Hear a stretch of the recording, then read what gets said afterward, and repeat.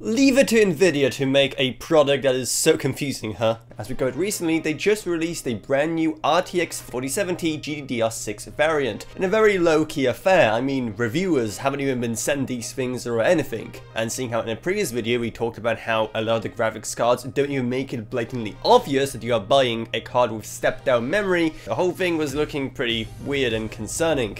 However, things have changed a bit since then, now the cards have properly launched.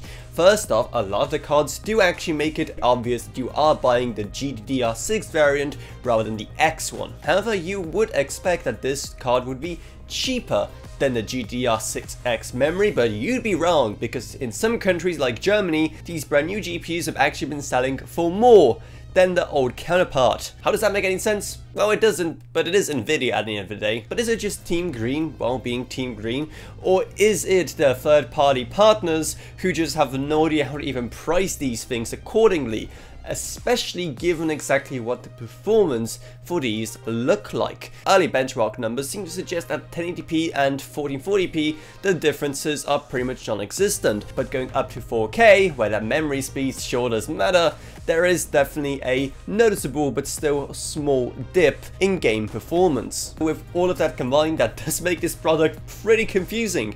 Is it supposed to be a direct replacement for the old model? Is it supposed to be a cheaper variant of the 4070? Is it supposed to just outright replace it in a way where no one will notice in order for Nvidia to save money on memory? We literally have no idea what's up with this thing, and I don't think even Nvidia knows. But would you buy one of these graphics cards? Let me know down in the comments below, and maybe check out our Patreon as well, so maybe one day Nvidia will notice us and send us samples. So huge thanks to Gavin Burns, Just Rage, Avrona, Bartosz Velko, Patrick Harrison, not a pseudonym, Meg Sumner, Shane Allcroft, Level Up, and Robert Sanders. But anyway, that's about it, so I hope you enjoyed this video. If you did, then remember to subscribe, like, whatever, and I'll see you all in whatever I make next. Goodbye, everyone.